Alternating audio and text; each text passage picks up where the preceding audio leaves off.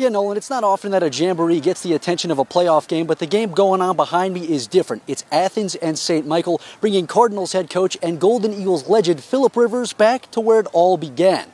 Playing a jamboree off of Philip Rivers Drive, the NFL great brought his team up to North Alabama for one of the bigger exhibition games in recent memory. Both Rivers and Athens head coach Cody Gross feel this is a great opportunity for both of their squads as they prepare for Week 0. And for the entire Rivers family, it's a very special night that brings everything full circle. It was a special place for our family, obviously, where I played for my dad. And he'll be here, and then I got one. My oldest son's an 8th grader. He'll be playing in that second half tonight, so it'll be our first time on the field at this level together with him playing. My other little guy, Pete, is ball boy, and so that's kind of what we all did. It's like redoing it, some 20 years later.